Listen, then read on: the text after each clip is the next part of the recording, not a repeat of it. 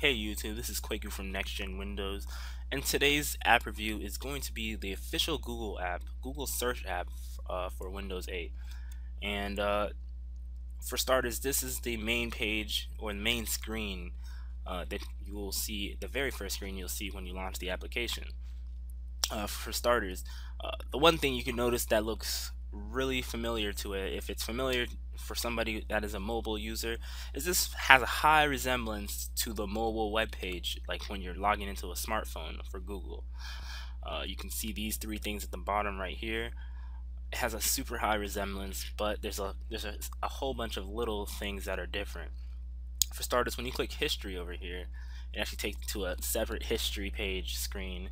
It doesn't have the little sliding bar here, the sliding sidebar, as I would call it. When you hit applications, it tells you all the Google applications and everything. So when you scroll over, you can see all the little services Google offers: YouTube, Reader, Google Drive, Calendar, Gmail, and so on. And when you hit the back button, obviously it takes you to the previous page you were viewing, or you can just hit the Google button and it'll take you to the main page.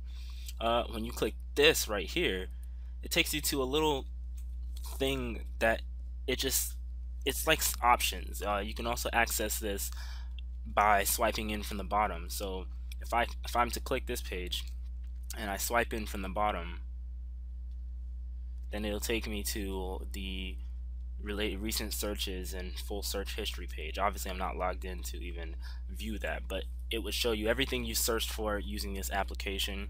Then you hit the home button to go back home. You can also right click to get to that same thing. I'm not sure why it's not working at all.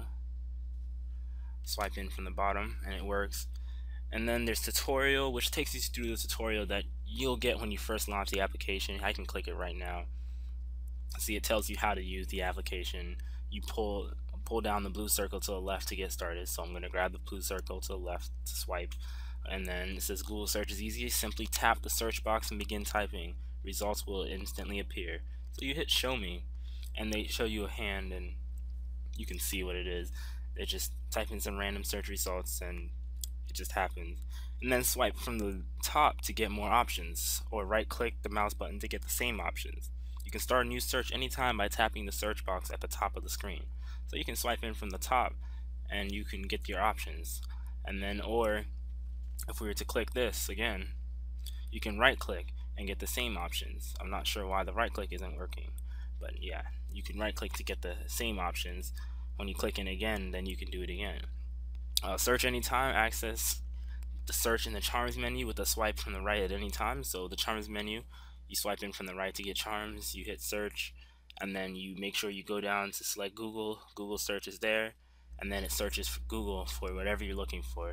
So if you want to search for the book The Grapes of Wrath, because I just saw that on Jeopardy, you can search for The Grapes of Wrath, and then the Grapes of Wrath just shows up right there. Or you can just click anywhere in and to get to the page itself. You can hit the back button to go back to that tutorial page, or you can just right click and hit the Google button to go back to the main page. All these things happen pretty seamlessly. It's pretty fluid, and the voice search is another thing they have. So this is the voice search. The Grapes of Wrath. And you can see it did the Grapes of Wrath easier.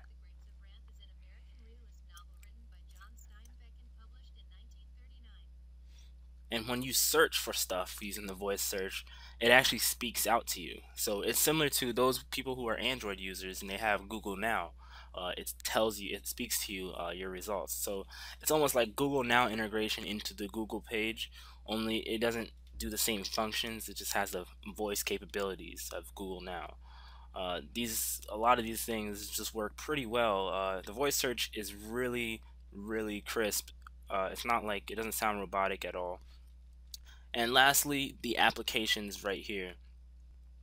These applications are actually all web apps. These are all, little services Google provides, as I said before. Gmail would go to the Gmail web page. News would go to the Google News web page. Photos web page. and so on and so forth. Like Google Voice, it will go to the Google Voice webpage. Doodle, same thing. It's not a separate application. I'm pretty sure sooner or later they will have some kind of separate application support, but for now, these are all just the web apps. You just click them and it goes to them. So, for instance, if I'm to click Photos right here, it loads the Photos page, and then you sign in to get to your Google Plus Photos. You click the YouTube, it loads YouTube.com, and it's exactly how it is. It's a web app. Part of this page is not supported. Obviously, this is a Google search, so they don't have a lot of the capabilities of Internet Explorer and Google Chrome and all those good web browsers that we all use. But aside from all of that, this has been the Google Search app, the official Google Search app for Windows 8. If you have any questions, or you want to have you have another application that you want me to review, let me know in the comments below, and I'll be sure to get onto it as soon as possible. This has been Kweku from Next Gen Windows, and I'll catch you later. Peace.